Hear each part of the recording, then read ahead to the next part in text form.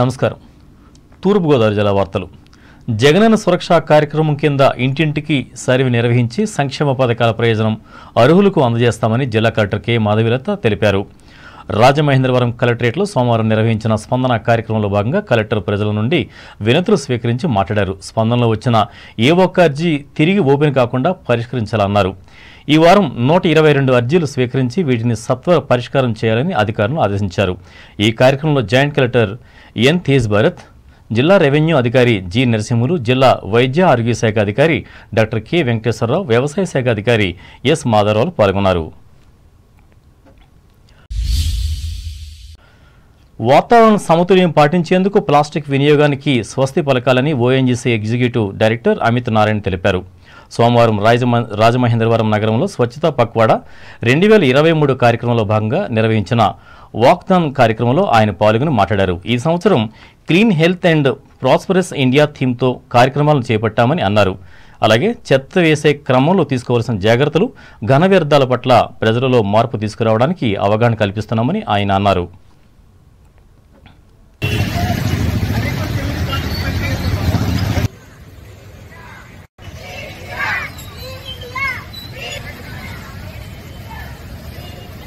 Swachhta Abhiyan, which was kick-started on 1st of July by ONGC Radhamundry, is entering the second week today. During last 10 days, all the employees, families of ONGCM, we undertook a massive cleaning campaign, not only in the installations, rigs, township, offices, but we also touched the life of the residents in the nearby villages. In most of the operational areas, we undertook the sensitization campaigns. We organized the Nukkad Natak. We distributed the jute bags to teach the people that how to avoid the plastic from the daily life. Even last week, all the ONGCs, their families, collectives, they took up a massive cleaning campaign along the Pushkar Ghat, where around 2 tons of garbage was removed. When we take the pledge for Swachhta, we say 2 things. I will not litter, neither allow anyone to litter. ना मैं गंदगी करूँगा, ना किसी और को करने दूँगा. And at the same time, we know prevention is better than cure. Nidadavolu మండలం కంసాలిపాలెం గ్రామంలో ఎమ్మెల్యే జి శ్రీనివాసనాయుడు సోమవారం గడప గడపకు పర్యటించి ప్రజా సమస్యలను తెలుసుకున్నారు. అలాగే ప్రభుత్వ సంక్షేమ పథకాల అమలుపై ఆరా తీశారు. ఈ కార్యక్రమంలో గ్రామ sarpanch Kondapalli Srinivas, MPP తిరుమళ్ల Bhagyalakshmi, MPDC Malisetti Veeraprasad, YCP జిల్లా అధ్యక్షురాలు కలబోతుల సుజాత, మండల శాఖ అధ్యక్షులు ఐనీడి పల్లారావు తదితరులు పాల్గొన్నారు.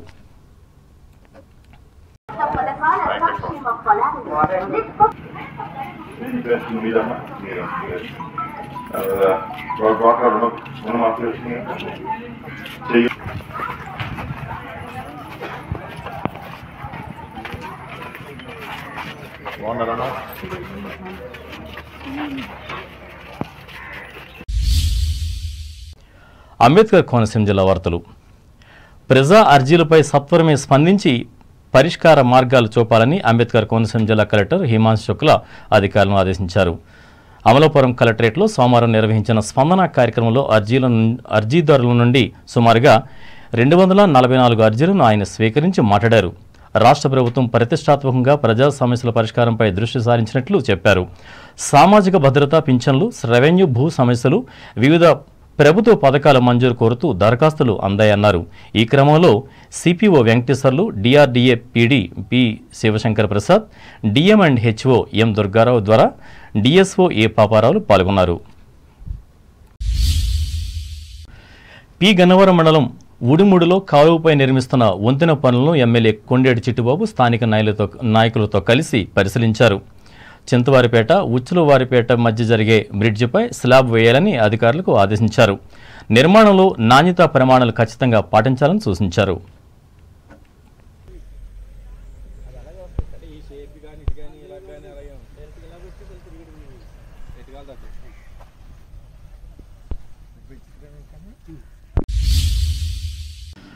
ప్రస్తుతం రాష్ట్రంలో చంద్రబాబు నాయుడు నాయకత్వం అవసరమని తెలిసి తెలుగుదేశం పార్టీలకు వస్తున్నారని కొత్తపేట మాజీ ఎమ్మెల్యే బండారు సత్యానందరావు అన్నారు.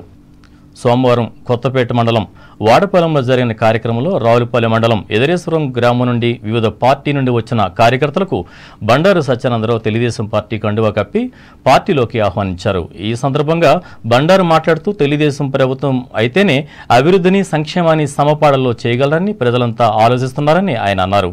ఈ కార్యక్రమంలో గుత్తుల పట్టాభిరామారావు, చిలువురి సతీష్ రాజు, సయ్యపురాజు రామకృష్ణరాజు, సయ్యపురాజు నరసింహరాజు, గంటా సుబ్బారావు కార్యకర్తలు పాల్గొన్నారు.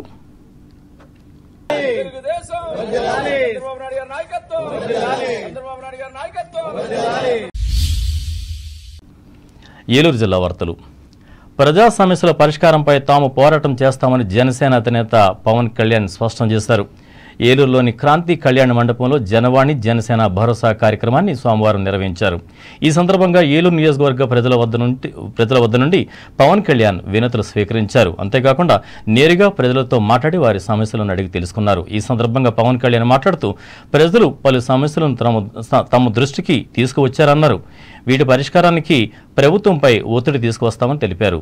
ఈ కార్యక్రమంలో పీఈసీ చైర్మన్ నాదెండ్ల మనోహర్, జనసేన ఉమ్మడి పశ్చిమ గోదావరి జిల్లా అధ్యక్షులు కోటికలపూడి గోవిందరావు, ఉమ్మడి జిల్లా అధికార ప్రతినిధి రెడ్డి అప్పలనాయుడు తదితరులు పాల్గొన్నారు. ఇప్పుడు వసతి దీవెన గురించి విద్యార్థుల గురించి మాట్లాడదాం వచ్చాం సార్. ప్రతిపాదన జరిగింది సార్, కానీ ఏంటంటే తర్వాత నిధులన్నీ ఏమైపోయినా తెలియదు, కానీ అసలు దాని మీద పట్టించుకోలేదు. ఒక బ్రెయిలీ నేర్చుకుని వాళ్ళకి చెప్తున్నారు. అందుకని ఇక్కడ మనకి వేరే వేరే జిల్లాల నుండి చెప్పండి.